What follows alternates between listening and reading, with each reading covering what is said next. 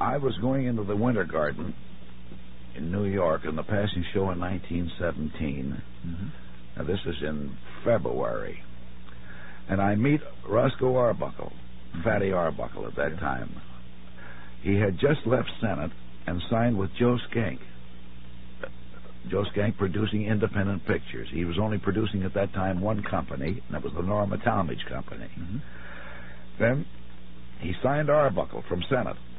And before he made his first picture, Arbuckle met me on Broadway. And says, have you ever been in a motion picture? And I says, I've never even been in the studio. He says, well, come on down and play a bit with me. I'm starting tomorrow. And see how you like it. So I went down there and did a bit in a picture with him.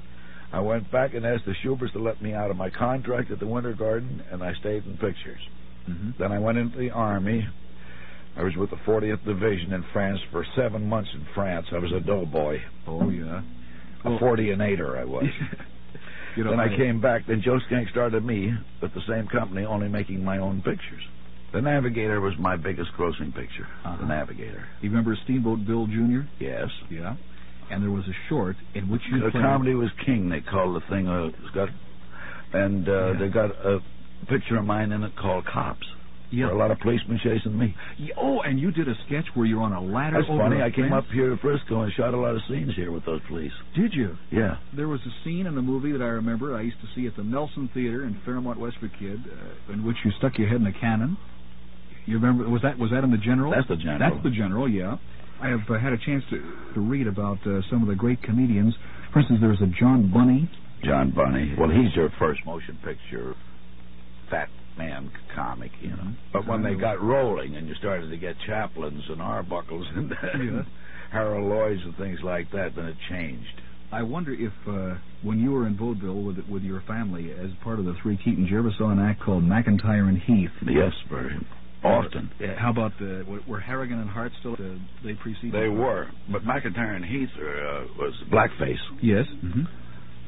And two very funny men. Yeah, and of course Eddie Foy, I guess, was very big at the time that you were in your youth. George M. Cohan. That's right. Raymond Hitchcock. You know who I consider that one of the greatest performers of all time?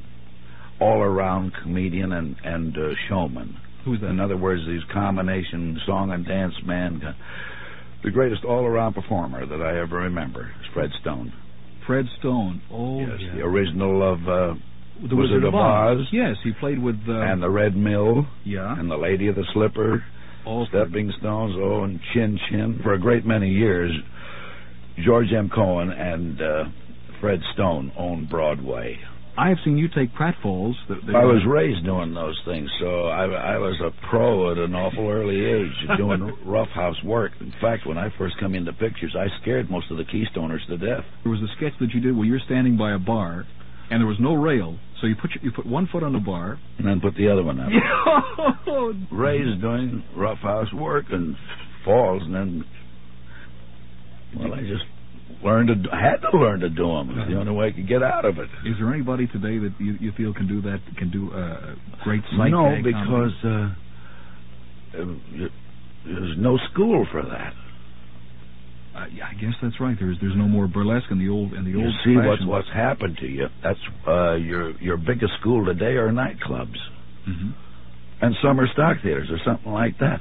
So most of your young comics are just stand-up talking comedians.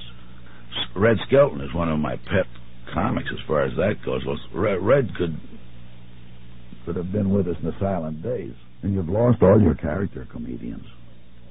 Slim Somerville? Well, no, a character comedian like Weber and Fields with German. Yeah. George Friedman, Italian. Yeah. All your blackface comedians, we're losing them all. Jewish comedians. Yes. We used to have Ben Welch, or Joe Welch, his name was the greatest I ever saw. But they're out-and-out characters. They're not grotesque. See, the Marx Brothers, for instance, that's a grotesque. That comes under the heading of burlesque or buffoonery or clowns or something like that. He's not a character comedian. But these old timers, we had some great Irish comedians. I'll show you how far back that goes.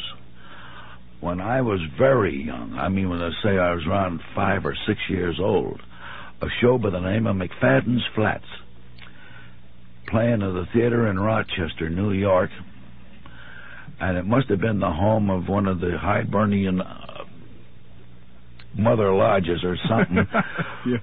But they came to that show one night and completely wrecked the theater, the scenery, the actors, and everything else with the eggs, tomatoes, and everything that the audience could carry in to throw at them because of the grotesque characters on the stage.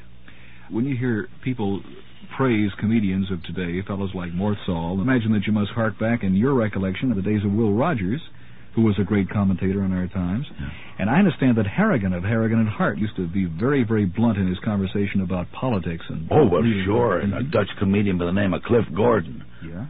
Senator George Murphy was one. Yeah. He called himself senator. With a Dutch accent, German accent. Started right off, said, the trouble with the country today is it's being pushed. Well, there was a movie character by the name of Ned Sparks. Ned Sparks, the reason he didn't smile or laugh was because he always played an old grouch. He was just a grouch. I just simply worked with a frozen face. I worked on the stage that way before I ever saw a studio. Did you know Fred Allen? Yes. I got the feeling that Fred Allen was influenced by you quite a bit. Well, I don't think so. I think it's just his delivery. It was his way of working. What do you figure that has been the golden period of American comedy? Well, I'd have to go back about 35 years, I think. I had the biggest batch. About that time, your picture comedians were well established. Your Broadway musical shows had some greats. Your W.C. Fields, your Eddie Cantors, your Frank Kinney, what's his name with the breakaway legs, Leon Earl, Joe Cook. Of course, Ed Wynn's always been one of my pets, too. Oh, yeah. How about Bobby Clark? Oh, Bobby Clark. Yeah. Harry Langdon. Harry Langdon. Laurel and Hardy. Laurel and Hardy. I want to ask you what you think about comedians and public personalities in politics. Well, I can answer that last one as something that my old man drummed into me when I was very young. He says an actor must stay out of politics and religion. In other words, he meant you never argue religion. If there's an argument starts, you ease out of it the best way you can. You were born a Protestant, and as far as you know, that's all there is to it. Is that what he but told you don't argue the point. And politics you stay clear of. What do you think about your role in the Once Upon a Mattress? This is a good show, and it's fun to do. That's the best part of it, see. In other words, I've reached that stage. If it's work for me, I don't want to do it. But you give me a show that's fun to do, that's different, then I'll do it. I wonder if you have any plans at all to return to television for any spectaculars in which... Well, I don't mind the spectaculars. I do a couple of those every year. But I wouldn't do a weekly show. For a comedian like myself to do a weekly show is the fastest way into Forest Lawn that I know. So none of that, huh? No, sir. Drive you either nuts or put you in your grave, because they're trying to dig up material for that weekly show. If you don't give a darn, like Milton Berle didn't care how many times you repeated something or whose material he used. He didn't care. He broadcast that. So he didn't care. That's a different proposition, but I just couldn't work that way. And you cannot dig up that material every week. In this world of 1960, who makes you laugh today? Skelton's my pet. Oh, yeah. I like Skelton. I used to like Lucas Costello, too, very much. Hated to lose him. I've heard that Abbott I get laughs out of Jerry Lewis. Yeah. I love what's his name in his airplane ride, too. His airplane ride? Yeah. Oh, Shelley Berman. People say that comedy's changed through years. I don't think it really has. I think people still laugh at much